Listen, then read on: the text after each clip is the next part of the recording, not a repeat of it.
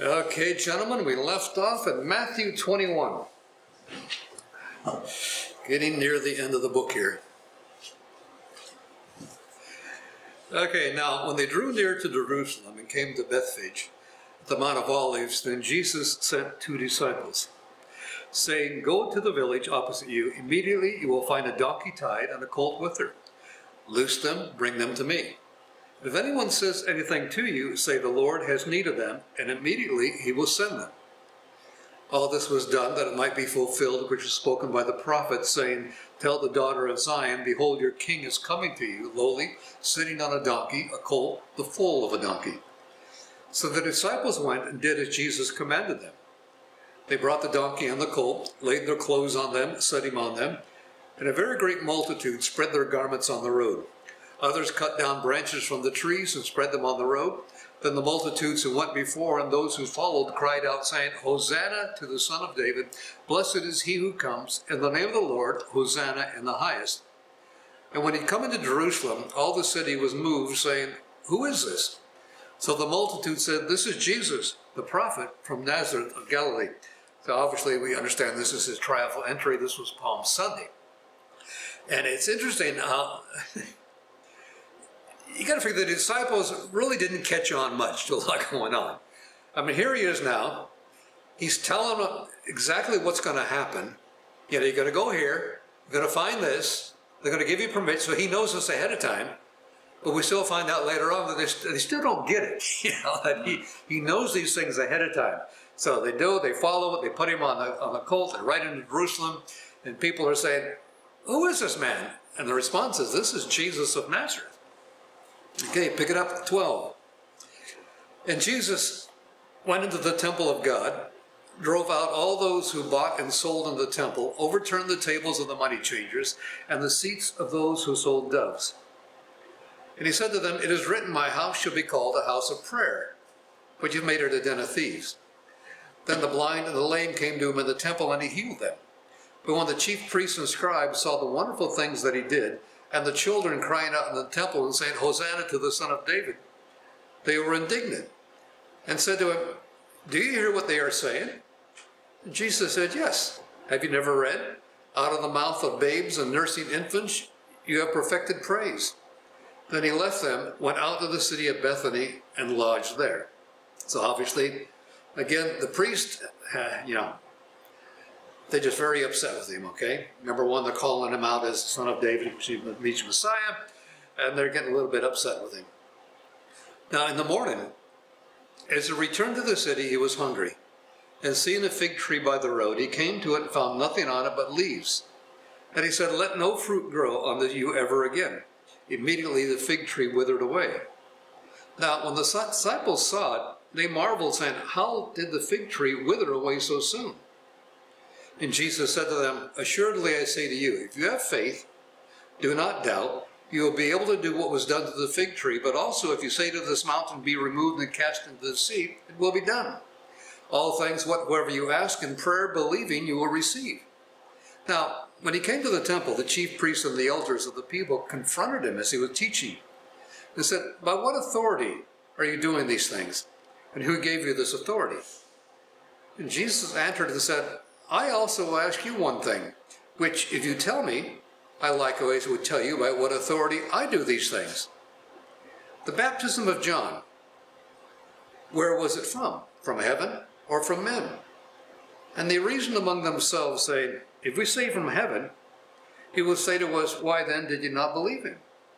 If we say from men, we fear the multitude, for all count John as a prophet." So they answered Jesus and said, "We don't know." They said to them, "Neither will I tell you by what authority I do these things." So he's kind of playing their game with them. They want to know, basically, this is the stupidity of religious leaders. What gives you the right to heal people? Now, whose authority do you have? They said, "Well, I'll tell you what.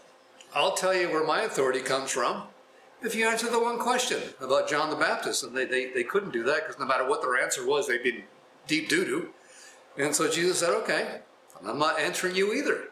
And kind of walks away. 28. What do you think? A man had 2 sons, and he came to the first and said, son, go work today in my vineyard. And he answered and said, I will not. But afterward he regretted it and went. Then he came to the second and said likewise, and he answered and said, I go, sir. But he didn't go. Which of the 2 did the will of his father? And they said to him, the first. And Jesus said, assuredly, I say to you, that tax collectors and harlots enter the kingdom of God before you. For John came to you in a way of righteousness, and you did not believe him. But tax collectors and harlots believed him, and when you saw it, you did not afterward relent and believe him. And so, again, he's playing their game, playing the stories back to them. Who do you think, who's think going to heaven, who's not? Basically, he told them, you're not going to heaven. He says, harlots and tax collectors, the worst of all people are going to make it before you guys do. Any comments or questions on that? He talking to Mike yesterday. He said, Mike, we're going to get a little further today because you're not here to ask all these questions. He said, yeah, I know. By the time I get back, it'll be the end of Mark. Okay, 33. Here another parable. There was a certain landowner who planted a vineyard and set a hedge around it, dug a wine press in it, and built a tower. He leased it to the vine dressers and went to the far country.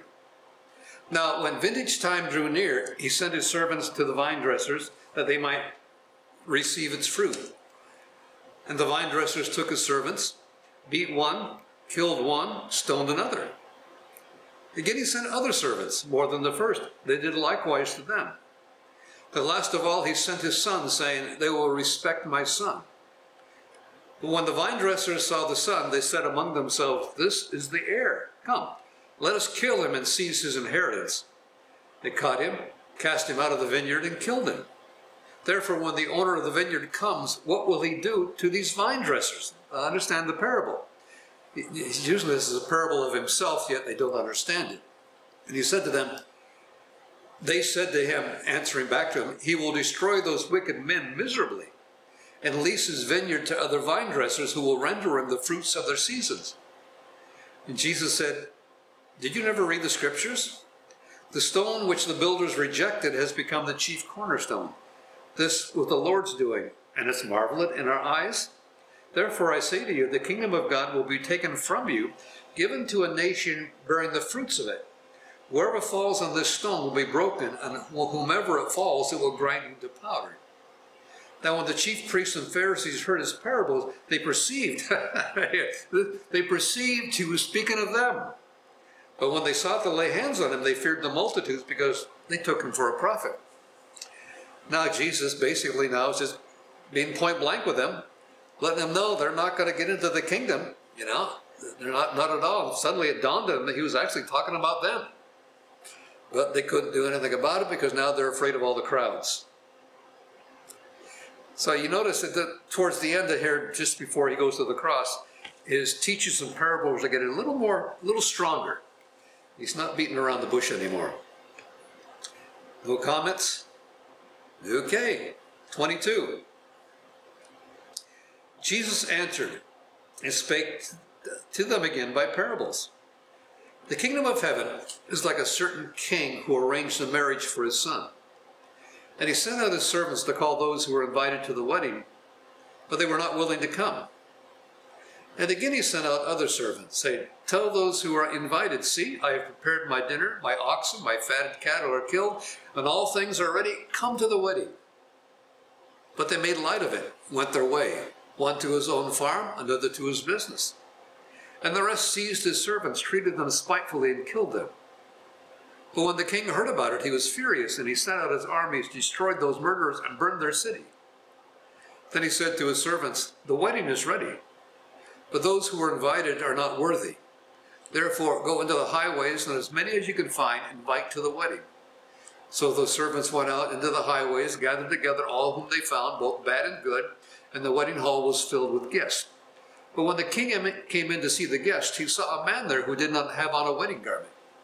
And he said to him, friend, how did you come in here without a wedding garment? He was speechless. The king said to the servants, bind him hand and foot, take him away, cast him into utter darkness, and there will be weeping and gnashing of teeth. For many are called, but few are chosen.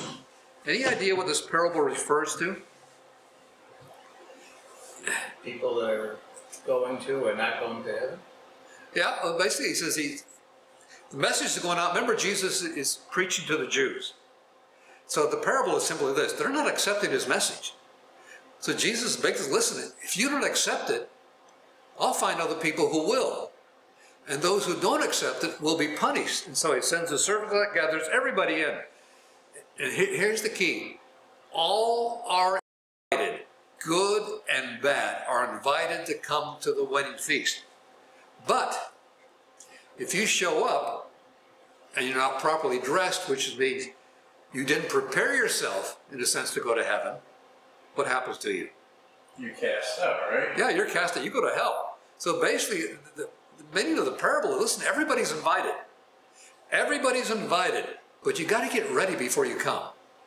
And there's several times Jesus does use the illustrations of weddings to refer to the second coming and going to heaven. Here's a great example of it. Yes, I want you to come, but you get ready before you come. So as far as getting ready, is he referencing your heart, have your heart ready? I'm sure it's not outward appearance. No, it's getting your heart ready, yeah. And basically it's referring to especially the Jewish leaders at the time. They were totally rejecting him.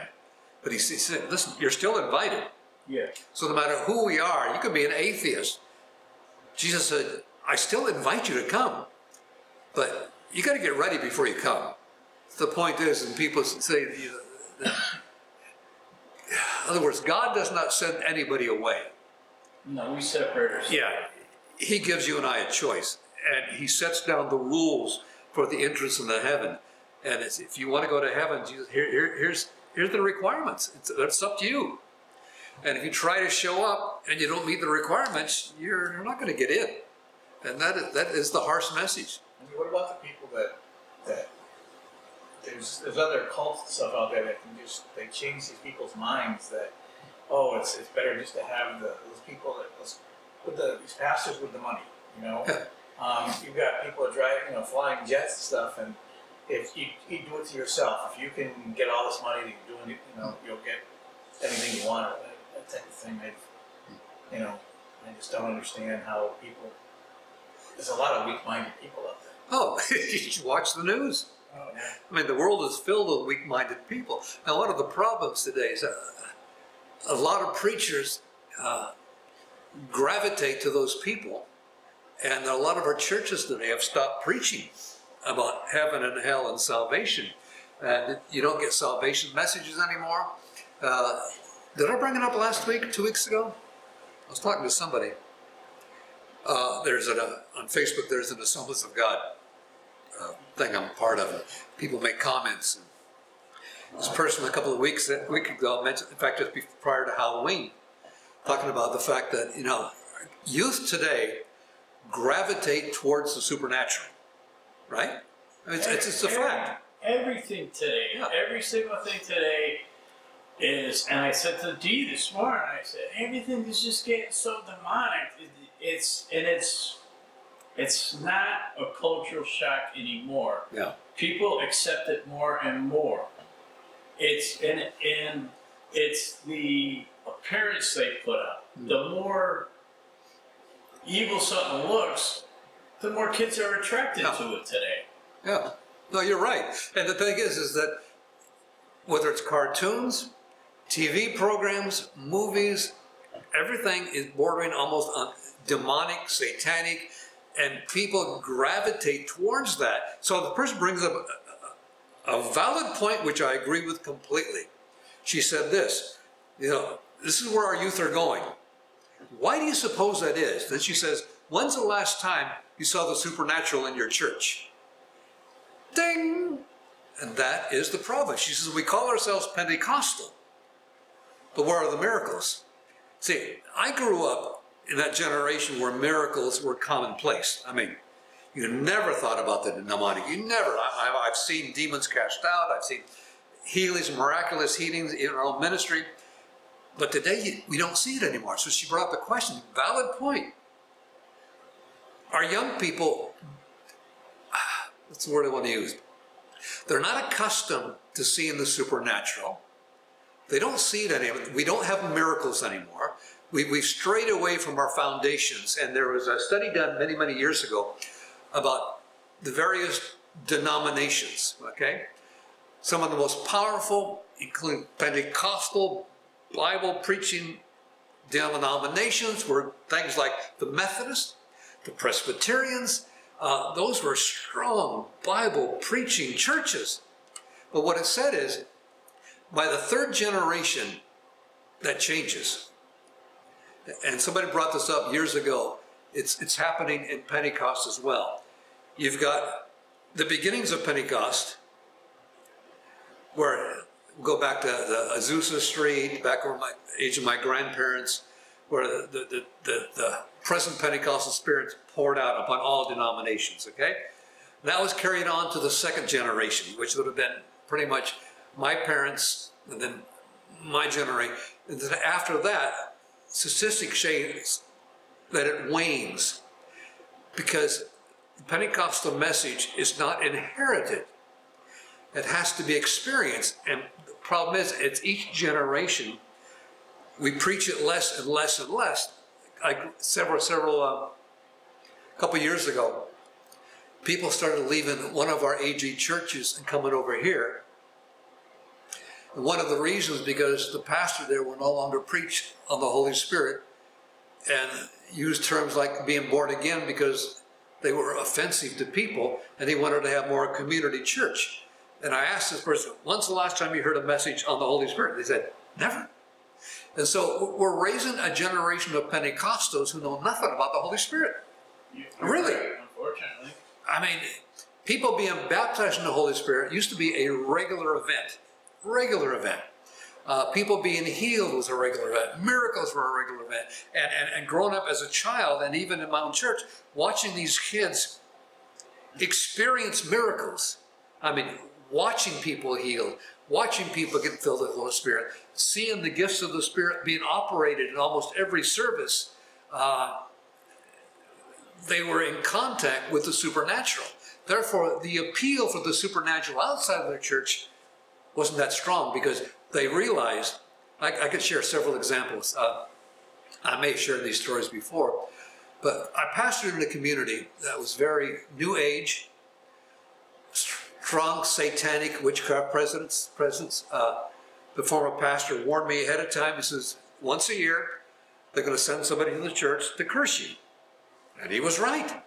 Every year, the local satanic group would send somebody in. And every time they did, this is what, and I'd share this story after with the congregation. They would come in, and as soon as the final prayer was ushered, they would run out and wait for me. And the response was always, they'd introduce themselves. This is why I'm here. I said, I know that. But said, what you don't understand is, as soon as we enter these doors, we can't open our mouths. We can't look at you. We can't listen to hymns. We can't wait to get out of here. So when the people heard that, they began to realize, and some of them ended up getting saved. Literally because they said, there's more power here than we had with... One of the girls that got saved, her father was one of the former pastors of the church. She got involved in a satanic movement. And she actually witnessed a lot of the sacrifices and all that. And when she became a Christian, they told her if she gets baptized, they're going to electrocute her. This is how bad these groups were. And I worked with the police out in California. I worked with the state cops up in North Shore, and working with people getting out of the satanic groups. I remember taking out a young lady and her daughter one time because they threatened to kill her. So it was very deep. And we would have, in fact, I'm digressing a bit, but the point is about miracles. I had a young lady just get a hold of me last month. And I didn't recognize her at first until she told me her maiden name. And I remember she'd come to church, and she was sitting there in one of the pews one time. And after the service, she came up to me, she says, Pastor, who is that person sitting behind me? I said, there was nobody sitting behind you. No, the person. Because they spoke to me, and the message basically was she needs to get her life right with God. Told her everything about her, and she got saved. She said, no. I said, no, Sandy, there was nobody sitting behind you. And since you realize you think it could be, and we had several examples of that in the church while I was there, where people were encountering people that suddenly just disappeared. And there was one time, this honest, true story. Occasionally you have these services where the Holy Spirit is so powerful. And after the service, people were saying, Pastor, who are those other men on the platform with you? No. There were these big guys all around you. And see, that's what teaches people the supernatural is real.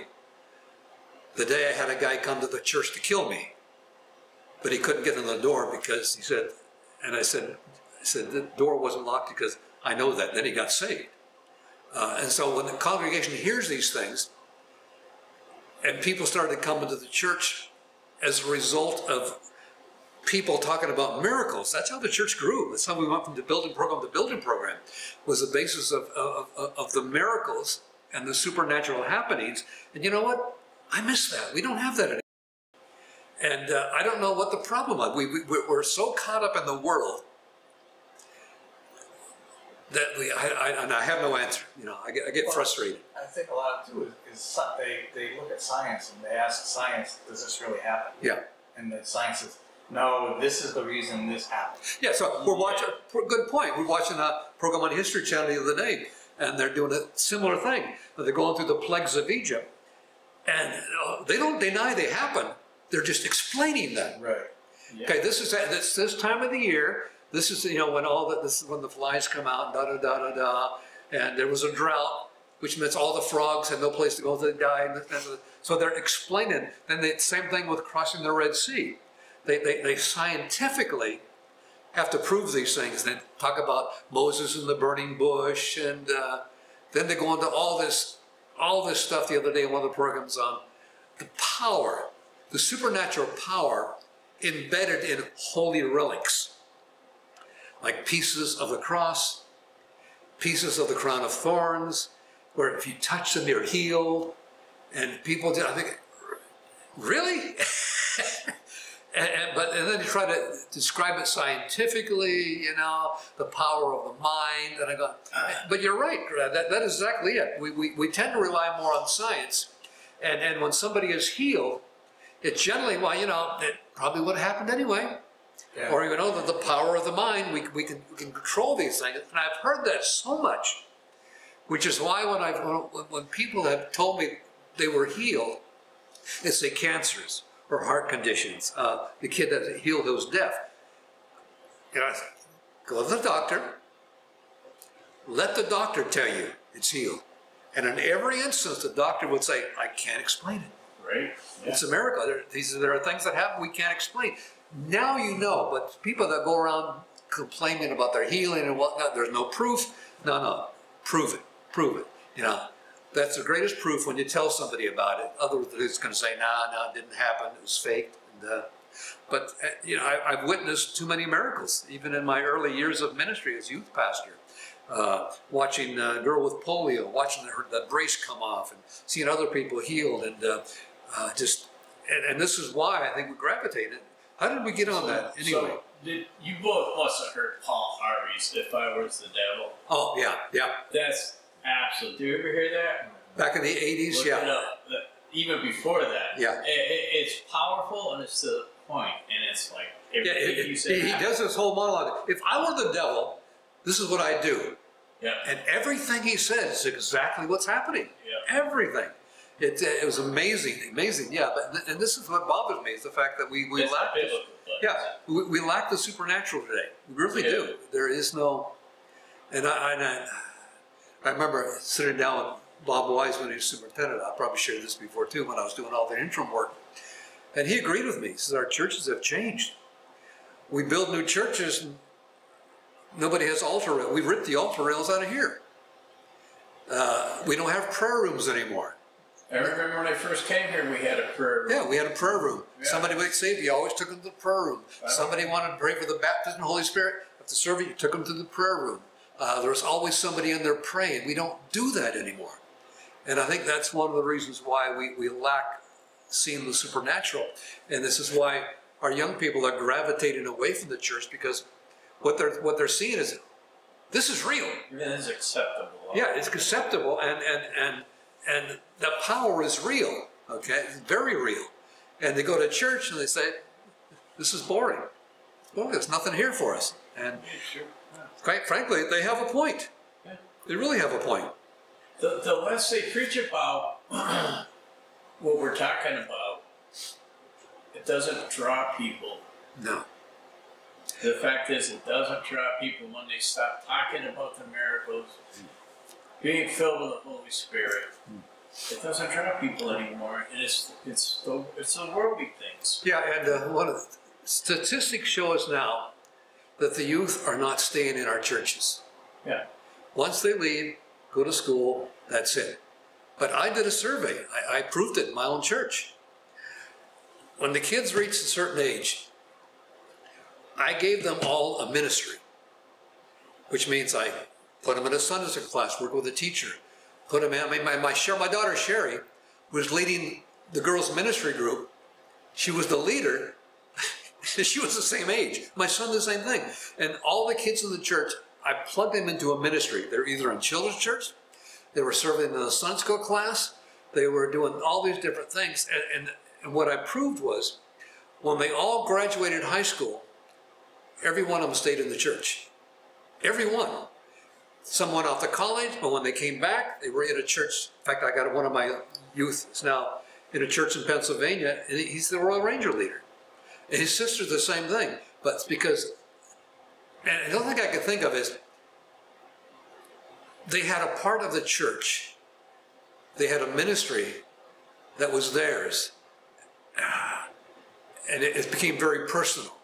They were, there's a word I want to use here. They were invested. They were involved in ministry. And a lot of it had to do with my youth pastor, who was excellent at getting these kids involved in ministry. He's now been on Long Island for a little over 20 years, doing a great job. But then again, that's what we did. We got them involved. And today our youth are not involved. Really, they aren't. A lot of our churches no longer have Sunday school classes. A lot of our churches, believe it or not, are not doing rangers, not doing missionaries, not doing girls ministries. And I think I mentioned this a couple of weeks ago. Oh, this is when our guest speaker was here. We talked about it. Our churches are all focusing on youth ministries when the key to the church is children's ministries. I mean, think about it. If you get the child, they're young, raise them all the way up, they're not going to leave the church. But you try to get them when they're teenagers, they're already set in their ways. And statistically, they graduate, with very few exceptions, they're gone. And this is something we've lost. And I agree with this, the guy that was here speaking a couple of times, that the fact that that's it, we've lost our vision for the kids anymore. So I don't know how we got there, but where do we leave off? Anybody remember? Oh, the marriage feast? Yeah. What time have we got here? Okay, we got it. Okay, verse 15, okay? Then the Pharisees went and plotted how they might entangle him in his talk. And they sent to him their disciples with the Herodians, saying, "Teacher, we know that you are true." Yeah, okay, they're lying right here. "We know that you are true, and teach the way of God in truth. Nor do you care about anyone, for you do not regard the person of men. So tell us, therefore, what do you think? Is it lawful to pay taxes to Caesar or not?" But Jesus knew their wickedness and said, "Why do you test me, you hypocrites? Show me your tax money." So they brought to him a denarius. And he said, "Whose image and inscription is on this?" They said, "Well, Caesar's." "Well then, give therefore to Caesar the things that belong to Caesar's, and to God the things that are God's." Now, good point. He's not eliminating our obligation to the government. The government has certain things we owe them, but then so does God. And when they heard these words, they marveled, left him and went their way. Now, that same day, the Sadducees, who say there is no resurrection, came and asked him, saying, "Teacher, Moses said that if a man dies, having no children, his brother shall marry his wife and raise up offspring for his brother." Now, there were with us 7 brothers. The first died after he had married, having no offspring, left his wife to his brother. Likewise the second, and the third, even to the 7th. And last of all, the woman died, Therefore, in the resurrection, whose wife of the 7 will she be? For they all had her. I mean, they come up with the stupidest illustrations, but Jesus' response, you are mistaken, not knowing the scriptures. Now, here he's getting back on these people that are intelligent, supposed to know the scriptures, nor the power of God. For in the resurrection, they neither marry, nor are given in marriage, but are like the angels of God in heaven. But concerning the resurrection of the dead, have you not read what was spoken to you by God, saying, I am the God of Abraham, the God of Isaac, the God of Jacob. God is not the God of the dead, but the living. When the multitudes heard this, they were astonished at his teaching. He said, what's the matter with you? You don't know the Bible? It says right in the Bible, there is no marriage in heaven. So you got to love his life. He throws things back at him. You know, there's supposed to be these theologians, the doctors of the law, and over and over he says, you're just stupid. You don't know your own scriptures. Verse 34. When the Pharisees heard that he had silenced the Sadducees, they got together. One of them, a lawyer, asked him a question, testing him, saying, Teacher, which is the great commandment? Jesus said, you love the Lord your God with all your heart, with all your soul, with all your mind. That's the first and greatest commandment. The second is just like it. Love your neighbor as yourself. And on these 2 commandments hang all the law and the prophets. Now, when the Pharisees are gathered together, Jesus asked them, saying, what do you think about the Christ? Whose son is he? They said to him, the son of David. And he said, then, how then does David in the Spirit call him Lord, saying, the Lord said to my Lord, sit at my hand till I make your enemies your footstool? If David then calls him Lord, then how is he his son? And no one was able to answer him a word, nor from that day on did anyone dare question him anymore. So finally, it appears he silenced them. We're going to kind of quit right there, but let me make a note here.